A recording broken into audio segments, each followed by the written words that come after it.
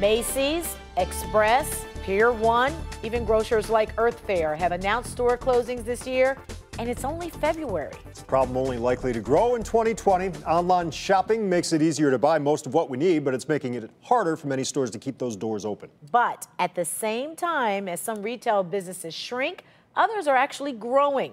Only News 5's Kevin Barry explains what it means for us. Clothes, bags, food, and so much more can show up on your door after a quick order online. But makeup, Yeah, there's always a bunch of people in there. is one product that bucks that trend. Savannah and Hannah won't buy it unless they've had a chance to try it in person first. It's really good to go to the store because if I want to have something but it's like not as good quality, then you can definitely tell at the store. In the last decade, financial reports from makeup companies like Ulta and Sephora show combined they've opened almost 2,000 stores over the past decade.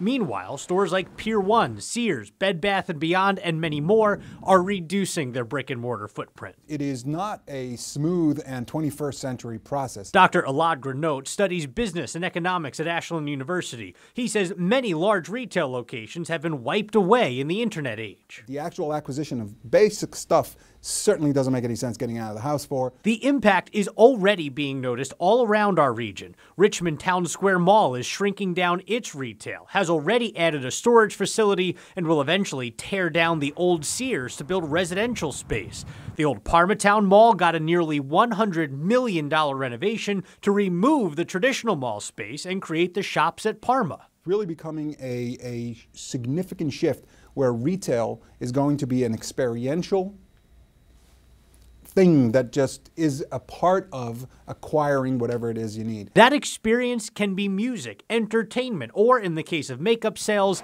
a place to test the product before shoppers buy it. The reason they're doing well is they're adding another layer on top of just the transaction. Dr. Granot says other retail stores can do the same thing, but many of them haven't figured out how to yet. If you don't attach an experiential component to it, I think you have no chance. You're on borrowed time. You're a dead store walking. In Cleveland, I'm Kevin Barry, News 5.